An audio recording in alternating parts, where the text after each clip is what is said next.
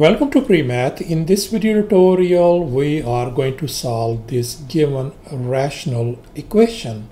So let's get started now.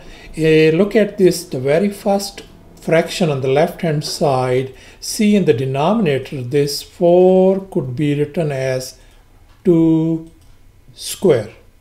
Then the denominator represents a perfect square according to this fact. A plus b squared equal to a squared plus 2ab plus b squared. So this first fraction I can write as 3 over x plus 2 square. And then the second fraction, I'm going to just leave it alone. I'm going to write it down 1 over x plus 2 equals to, and on the right hand side on the denominator, this 4 could be written as 2 square, and this represents our difference of 2 square, x square minus 2 square, and we're going to be using this fact a square minus b square is always equal to a minus b times a plus b. So that means this fraction could be written as 2 over x minus 2 times x plus 2. So far so good. And now our next task is to remove these fractions. In order to get rid of these fractions, let's focus on the denominators over here. Look at the very first denominator over here in this fraction is x plus 2 power 2, and here we have just simply x plus 2, and here we have x plus 2. So among these three, the highest power is x plus 2 square. Just keep in your mind. And now let's focus on the other one, which is x minus 2. So I'm going to write down over here x minus 2.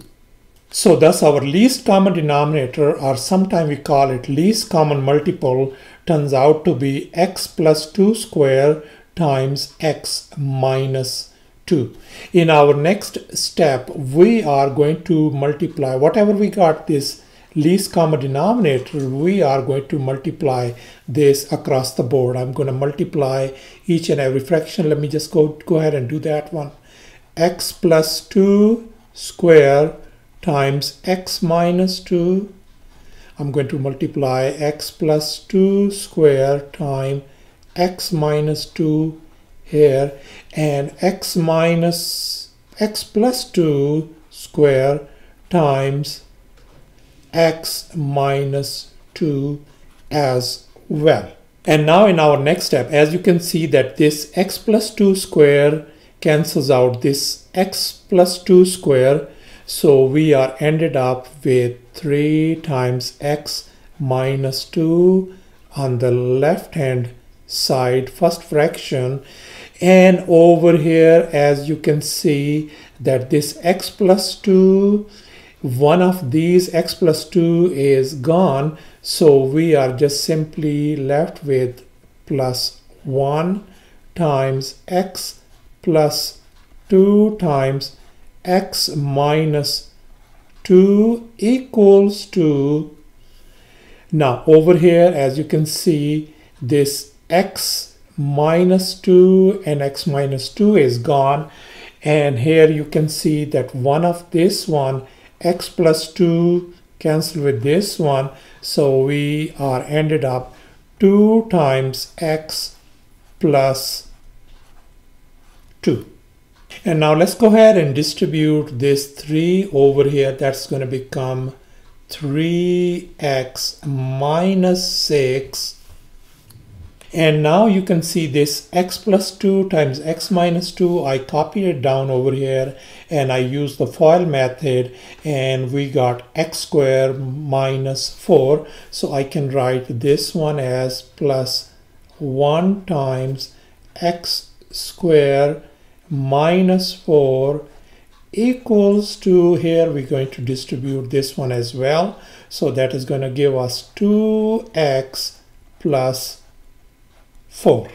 Now let's simplify furthermore. So 3x minus 6, and here we're going to distribute this thing one time. This whole thing is going to become x squared minus 4, and I am going to move these, all this stuff, 2x and plus 4 on the left hand side. So 2x become negative 2x, and positive 4 is going to become negative 4 equal to 0.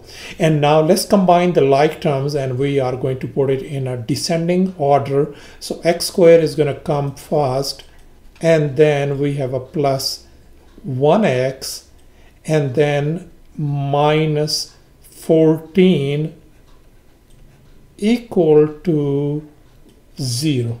And here we got a quadratic equation, and we are going to solve this thing, and we're going to be using this quadratic formula that you can see on the right hand side. Now let's compare this quadratic equation with the standard form of the quadratic equation, which is ax squared plus bx plus c equal to 0. That tells us that a is going to be equal to 1, and b equals to 1 as well, and c is going to be negative 14. And now let's fill in the blanks in this given quadratic formula. We're going to plug it in values. X is going to be negative, and b is 1 plus or minus b square. B is 1 square minus 4 times a is 1, and c is negative 14. Everything is divided by 2 times a is 1. Let's simplify. Let's look at this thing. So that's going to become negative 1 plus or minus square root of 1 square is 1, and this negative and negative become positive 56 divided by 2. Now since we are running out of space on this left hand side, I am going to move on the right hand side. I'm going to put down x equal to negative 1 plus or minus square root of 1 plus 56 is going to give us square root of 57 divided by 2. And here you can see we have a 2 signs, positive and negative. I am going to split them. I'm going to separate them.